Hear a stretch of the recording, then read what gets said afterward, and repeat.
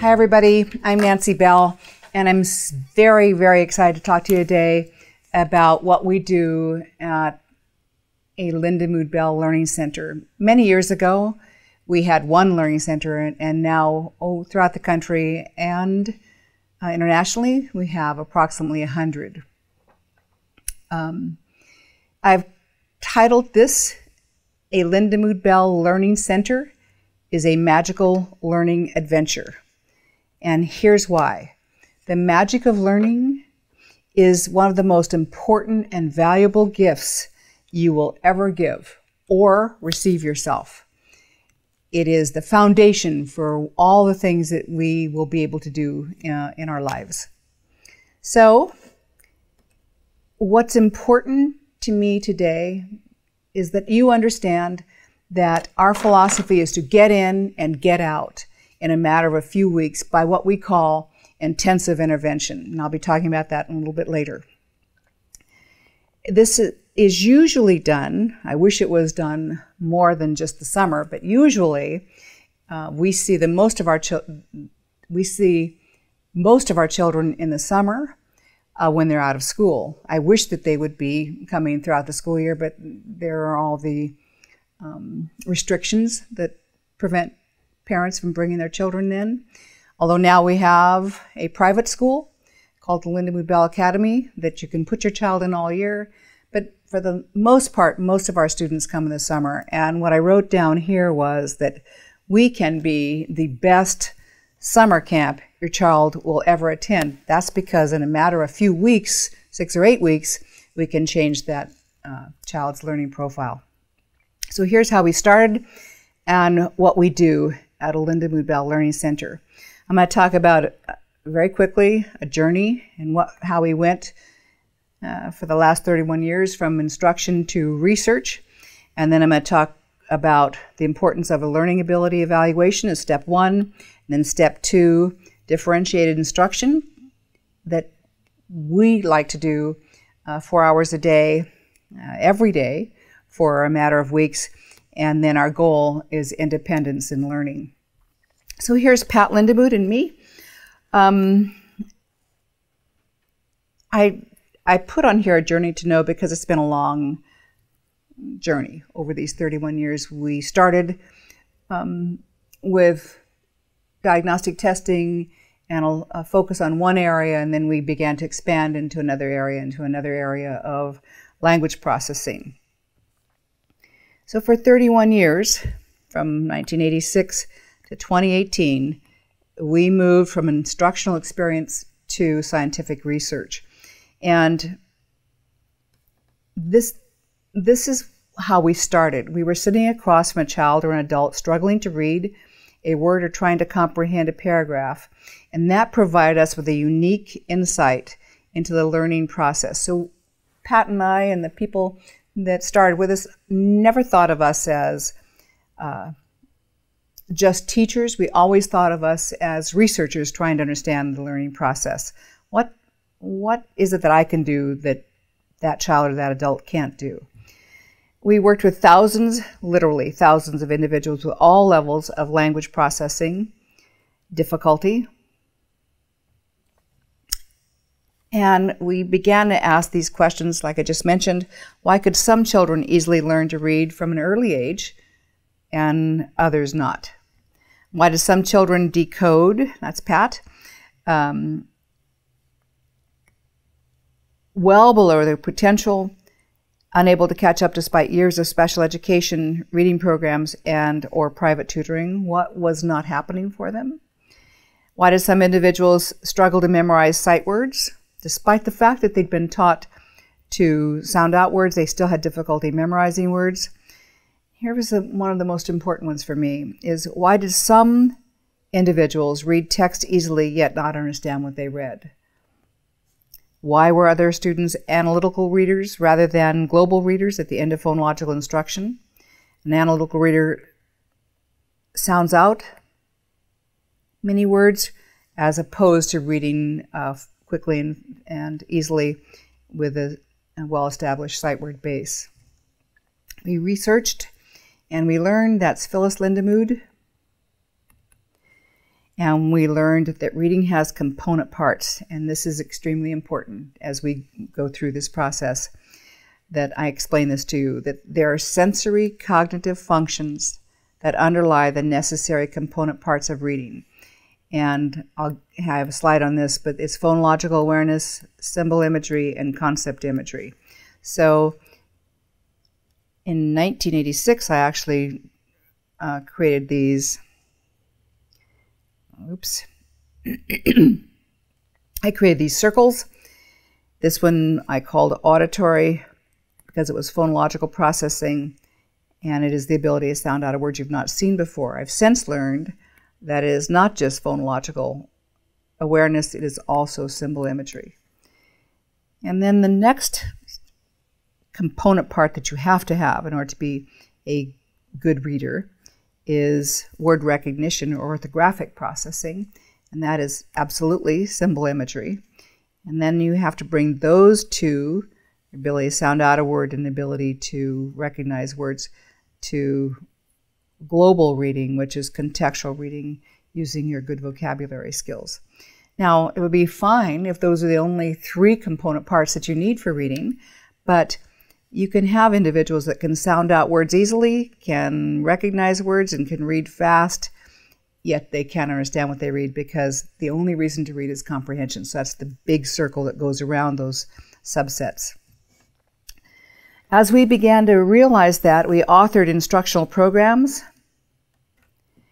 and we learned that the sensory input, because the brain can only process information from the senses, the sensory input of imagery underlies both oral and written language processing.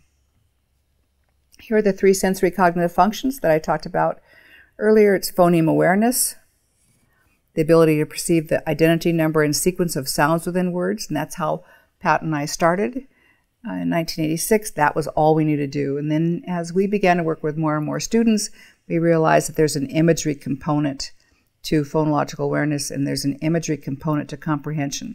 So this is symbol imagery, and it's the ability to create mental imagery for sounds and letters within words. Because we don't read and spell with just sounds, we have to convert those sounds to letters. And concept imagery is the exact opposite of symbol imagery. It is the ability to create an imaged gestalt or whole for oral and written language. So let's get to those. We believe imagery is a primary sensory cognitive function, and we believe those are the foundation, those imagery skills are the foundation of language processing. Let's talk more specifically about imagery. There are two types of imagery, as I mentioned before, symbol imagery. So if you're looking at this slide, and concept imagery, and you can see that symbol imagery is this young man's ability to visualize the letters, and concept imagery is this young girl's ability to visualize concepts. And I think of it like this, that it's two types of imagery. It's parts and wholes. They're two separate, in my opinion, they're two separate types of imagery that we can do. You can be good at one and not so good at the other, or vice versa. Or you can be good at all of them, or both of them, or not good at either of them. So let's talk a little bit more about symbol imagery. Symbol imagery, I think of this, it's a phonological and orthographic image for decoding. It's the ability to image these sounds and letters and words. So if I show you that on the screen and then I take it away, you should be able to still conjure that image up. Like, what's the second letter that you saw? And if you can't, you probably have some weakness in symbol imagery, and it's going to impact your ability to spell orthographically. It'll impact your child's or a child or a student's ability to read and spell to their potential. Get it? So let's talk about this young man here. He actually is a student from a long time ago. And we're going to look at his profile in a second. He was 12 years old. He had a diagnosis of dyslexia, had many years of special education, and he had many programs to develop phonological processing. Sometimes I've referred to him as Luke in a YouTube video, but he really is a student that we that I worked with named Buzz. At the end of 6th grade, Buzz hated reading. Despite improved phonological processing, he still couldn't read text accurately and easily. His teacher said he can sound out words better, but he still can't read. So as we go through his profile, I want to make sure that you become the diagnostician. Looking at percentiles, they go 1st percentile to 99th percentile. 50th is right in the middle. 25th percentile to 75th percentile is what we consider normal range of function.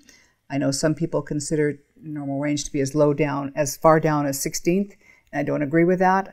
I think that you don't want to be thinking, and it can be disputed, but for us, we want to think that the absolute bottom end of normal range of functioning is 25th percentile, because if you're functioning at the 16th percentile, you're probably you have pretty significant weakness. So let's look at his thinking 25th to 75th. And if you look at the Peabody Picture Vocabulary Test, which is a receptive vocabulary test, how's Buzz doing?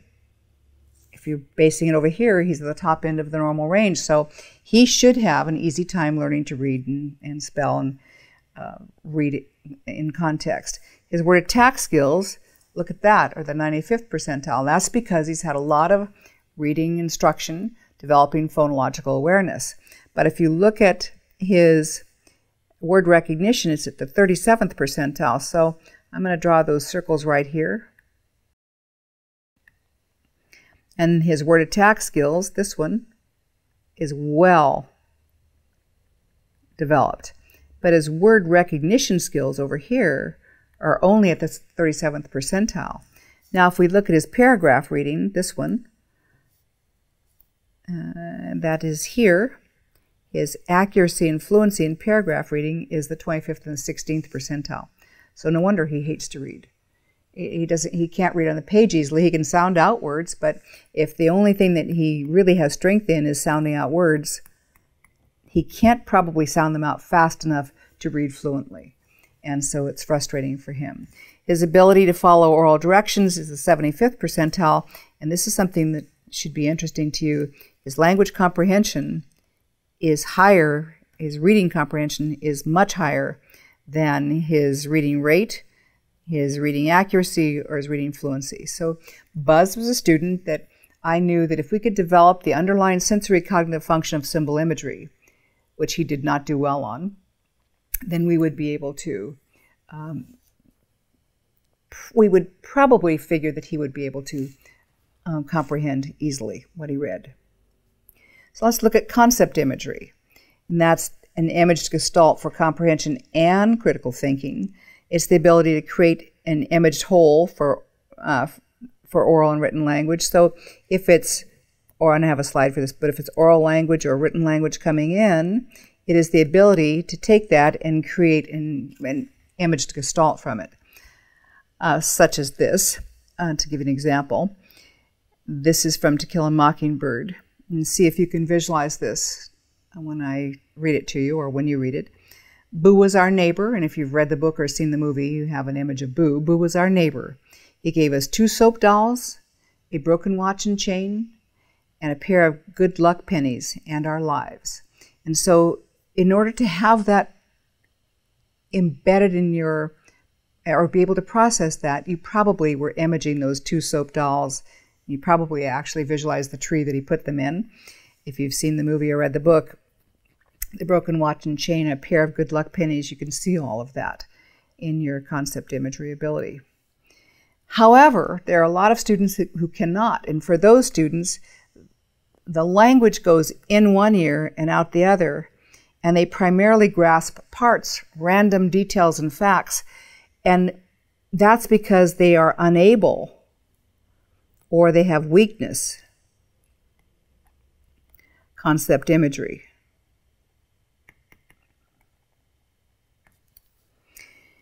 So imagery, just to finish it up, imagery is the sensory information that prevents language from going in one ear and out the other and enables it to come up here as an imaged whole. And when you can image that, you can get beyond facts, remembering facts, and you can then begin to do what people call higher order thinking skills of main idea, draw conclusions, predict, etc. And I like to think of those as not only higher order thinking skills, but the ability to think logically and to reason. So important.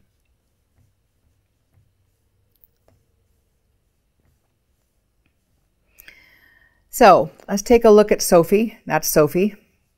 This is her learning profile from the evaluation that we did. She was almost 12 in 7th grade, obviously had never been retained.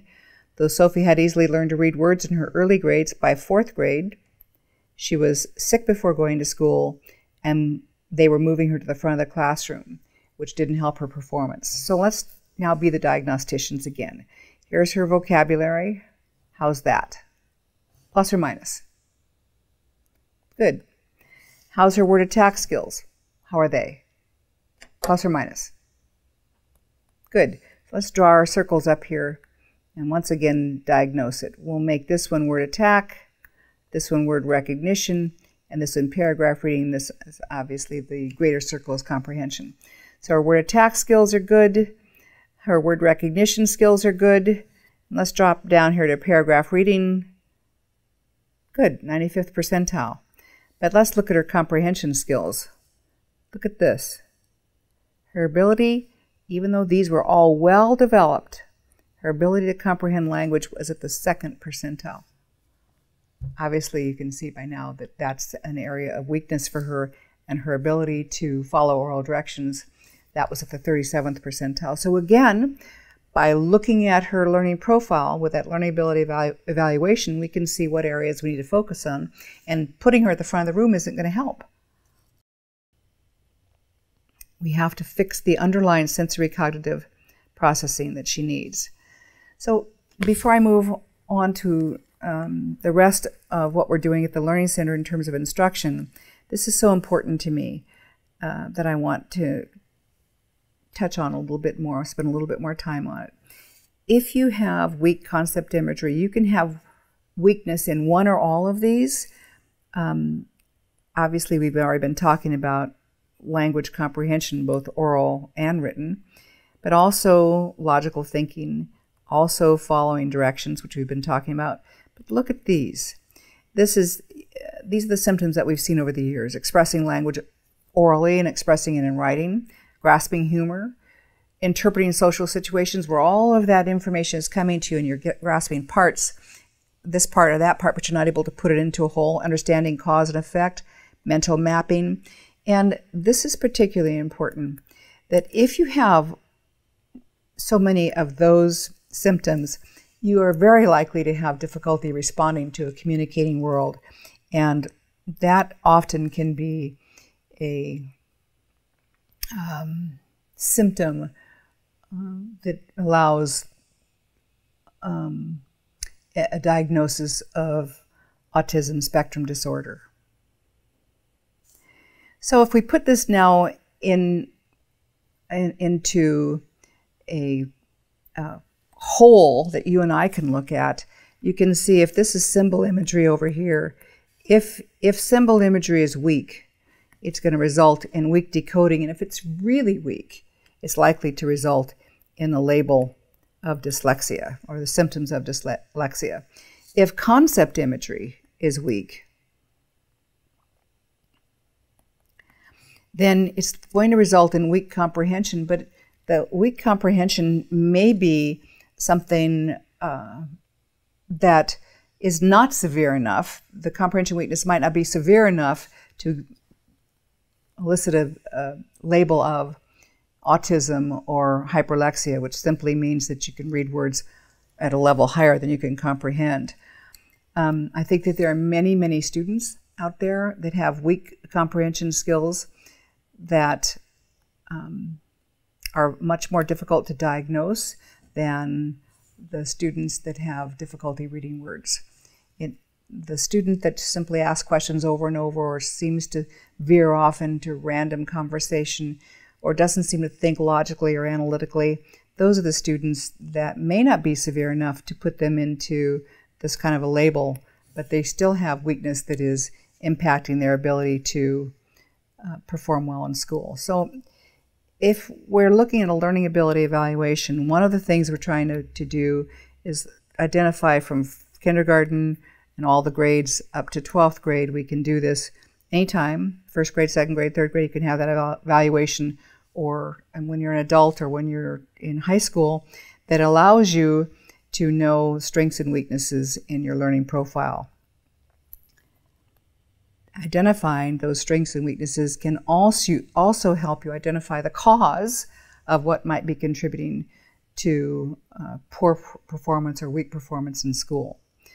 I cannot tell you how many times I have worked with students in high school.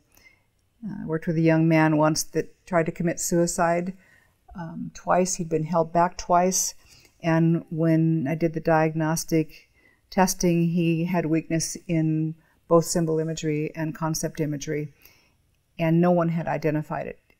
What the actual weakness was, they only knew that he was having difficulty with reading, and all the things that they had tried to do did not make a difference for him because they never got far enough back into his sensory processing. So this is what the evaluation looks like. It's about 4 hours of diagnostic testing. These are standardized tests that give us a percentile and an age equivalent and a grade, a standard score. And I'm not going to go through all these, but you can see that it's a very comprehensive test. At the end of that test, we have the ability to look at a learning profile and identify those strengths and weaknesses. And maybe the student has only weakness over here in symbol imagery, or maybe the student only has weakness here in concept imagery, or maybe the student has weakness in both, or maybe none. The evaluation will give us precise information on strengths and weaknesses. Then, something that's probably a little bit different than you've heard before, our goal is to take a weakness that we've identified and change that weakness to a strength. And that's because we can go far back into the sensory system with our instruction. So here's a little bit of what we do. It's called intensive instruction. I mentioned it already, and that is 1-to-1, 4 hours a day, 5 days a week. We usually get years of gain in that intervention because we try to get in as intensively as we can one-on-one, because we have precisely identified what the weaknesses are, and our goal is to change those weaknesses into strengths to help that individual reach his or her learning potential. So if it's somebody like Buzz, I'm going to give you just a little bit of information about what the instruction looks like. We know that symbol imagery is underlying these subsets, those inner circles. So here's what the instruction looks like. We use very specific language to develop that symbol imagery. What letters do you picture for IP? We're asking Buzz explicitly with our language, to visualize those letters. IP, and he says IP. We have Buzz read syllable cards, show the card like that, then take the card away and ask him to tell us what letters he saw. The student images, says and writes letter names, the air writes and decodes, and very soon we can go from vowel consonant words all the way into multi-syllable words. And what we're doing is we're developing those inner circles, starting with word attack and moving into helping Buzz be able to have the memory to remember sight words, and then we combine those to help Buzz read paragraphs. For example, I think of this I think is important for us today, that this is orthographic memory. The student identifies a specific letter. If I take you back to East, what was the second letter you saw? You see that Buzz has nothing in front of him. He's relying solely on his imaging ability. After we get those going, we apply it to paragraph reading. If you remember Buzz's profile, do we need to worry about comprehension? No. All we had to do was develop these, and he was a child, or is a child, that learned to comprehend. And the end of Buzz's story is that he went on to college and graduated. So now we get to concept imagery. Remember, it's a two-sided coin. This is the opposite. It underlies comprehension, not these. So the language to develop concept imagery is different than the language to develop symbol imagery. What do those words make you picture? And so you read a full sentence or a full paragraph to Sophie. Help me know, this is Nancy talking over here. Help me know what you're picturing. Start at the top and go down. And what I put on this slide, you can see that really Sophie had a lot of difficulty imaging that. So this part of the clown is gray. And I can't tell you how many times I would sit with even a college student and say, what are you picturing for a clown? And the college student would say, just a regular old clown. And that was my way of understanding that the imagery was not strong. So I began to use my language to help focus the imagery. And so you start with one word and then expand to small sentences, then longer sentences. So you have sentence by sentence imaging. This is the first sentence, this is a second sentence, this is a third sentence. What those words make you picture, and as you move from a word to sentence by sentence, students begin to image the gestalt, not just separate parts. And once that's happening, we can start to apply higher order thinking. From what you pictured, why? It's a prediction or a conclusion question. And so she uses her imagery of the whole to answer a higher order thinking skill question. So to finish up on what instruction looks like, our goal is to identify which type of imagery we want to develop and then simply go in there in a rather short period of time and explicitly develop the language or the imagery. Now, the very last thing that I want to talk to you about is that while 31 years ago we may have started in 1986 with just instruction, we've rapidly done a lot of research. And now in 2018, somewhere in here, in 2016 I think, we began to get neurological as well as behavioral information on the processes that we were teaching with sensory cognitive functioning. So let me show you a little bit. We participated in this gold standard research. First thing that we learned is that our experience with instruction matched a general theory of cognition called dual coding theory, DCT. And when I named my program Visualizing and Verbalizing, that essentially is what dual coding is. It's using the imagery code and the language code as there's an interplay between them for cognition. And this is this theory. This is Alan Pavio. Cognition is proportional. He's the author of dual coding theory. Cognition is proportional, this is all really important, to the extent that the coding mechanisms of mental representations, that's imagery, and language are integrated, or there's an interplay. He says performance is mediated by the joint activity of verbal and nonverbal systems. The nonverbal system is imagery. Cognition is always an interplay between those two systems. So if we look at what we have in our learning centers, we have data on more than 40,000 students over all these years. And I want to take just a moment to show you what it looks like. This is data compiled on just our decoding only students. These are just the buzzes. We can see that in this data we have 2,601 students, and the average hour of instruction in symbol imagery was 103. These are standard score changes, and the purple indicates a large standard score change in only 103 hours. And that's for word attack, word recognition, accuracy, and comprehension. Those are astoundingly good changes in a relatively short period of time. And if we look at that in percentiles, same same students. It's sometimes easier to see it in percentiles.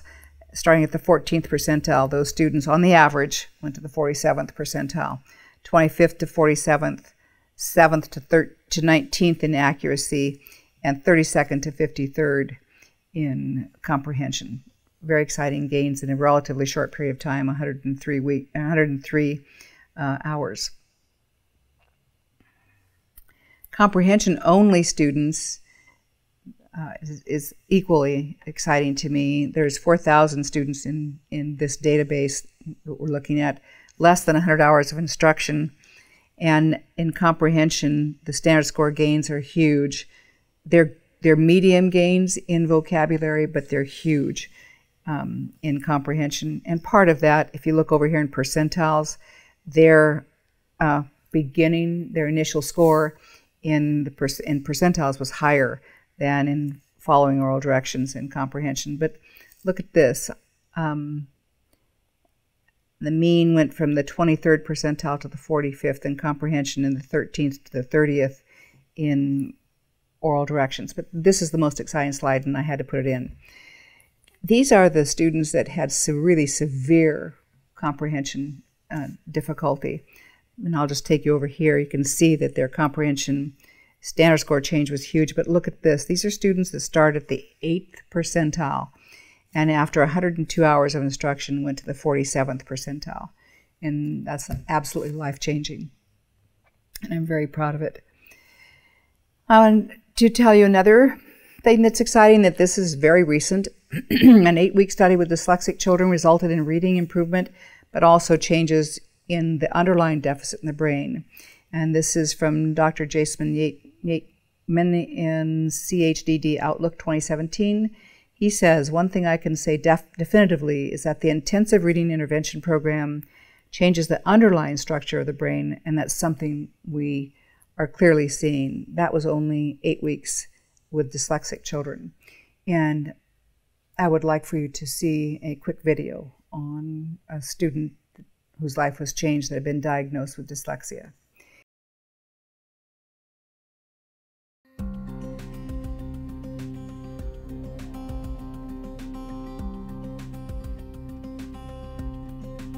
My daughter Tallulah is 7 years old and we're in Australia.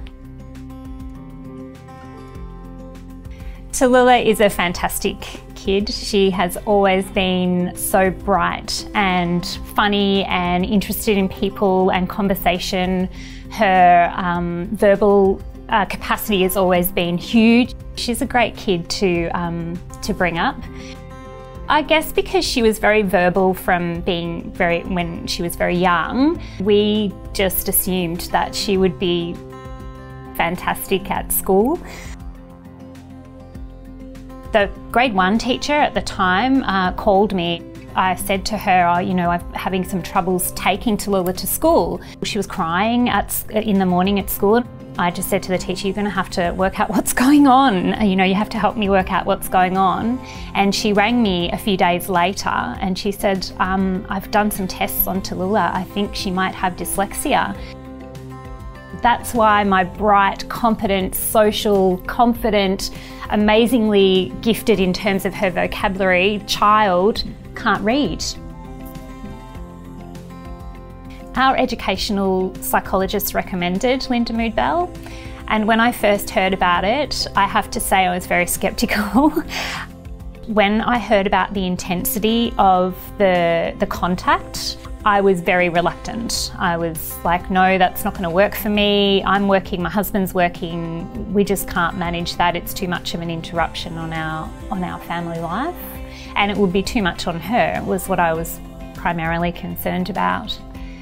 But as I looked into it more and read the research articles and spent time on the internet, and I actually got to speak to a family that was going through Lindamood-Bell themselves, and they absolutely raved about it. And that's what I wanted. I wanted a first-hand experience of it. I wanted to know that it worked for real people like myself and my family. And so I thought, let's invest this time and money in an intensive way and take a gamble and see if it works. And if it does work, it'll bridge the gap from where we are now to where we want to be in terms of her reading, and hopefully the rest will just take care of itself. And that's what happened. She just ran up the stairs, skipped in, so happy to be here, looked at me with a big smile on her face and said, "See ya, I'll see you tonight." And I just thought, oh, this is going to be great. This is going to be really good. So Seeing Stars is about, I guess it's about showing children how to visualise in their head words and what they look like and then what they sound like. So words and sounds and combinations of sounds. That's my understanding of Seeing Stars. I distinctly remember coming in for my first consultation on the Friday. So she started on the Monday and everything was fine, and every time we picked her up she was great, she was fine. She was a little bit tired but nothing overwhelming, so that tension was eased from our point of view, and we were confident that she was enjoying herself, and we waited to see what would happen in that first Friday consultation. So I went in and I watched her work with the teacher for the first time, and it's still emotional now, because I remember I distinctly remember sitting there thinking, my daughter couldn't read on Monday and now she can read. It was just, sorry. I was so proud of her, and I was so pleased that we had made the sacrifice that we had made, and so relieved that it turned out to be the right choice. 5 days, yep. She took a final assessment and the results were just incredible, just more than what I had hoped for. She was reading at age level, which was just, you know, just something that we just never thought was possible given the experience that we'd had the year before and for the half a year of school that we had before we started Lindamood-Bell. And that gap that I was talking about earlier has really been jumped, and when we did the assessment we showed our individual needs teacher at the school that Tallulah is at, and she said, looking at Tallulah now, in terms of her comprehension and her reading ability, I wouldn't even see a dyslexic profile. So yeah, it's just been, she said to me, whatever you did last year, whatever intervention you did last year has just really stood her in great stead to be at the point that she is now, and we can just move forward. Doing Lindamood-Bell has changed our life. It's changed our family's life.